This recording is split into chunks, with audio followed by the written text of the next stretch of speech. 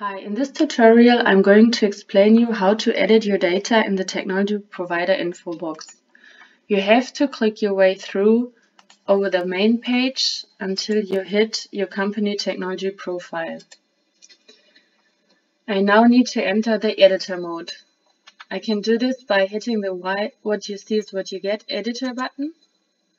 So now I'm able to make changes on the technology provider info box or the text.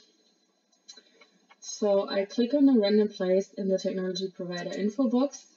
I click again on edit to enter the editor mode. So here I can see a dialog box has been opened with a lot of data fields.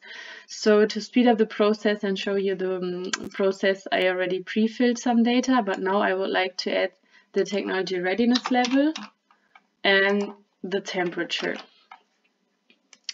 That's it for now. So I again click on apply changes and you can see the TRL and the temperature data has been added. So now I actually have to save the full page. So on the upper right hand corner I press the button save changes. Minor edit, I watched the page, I don't need that.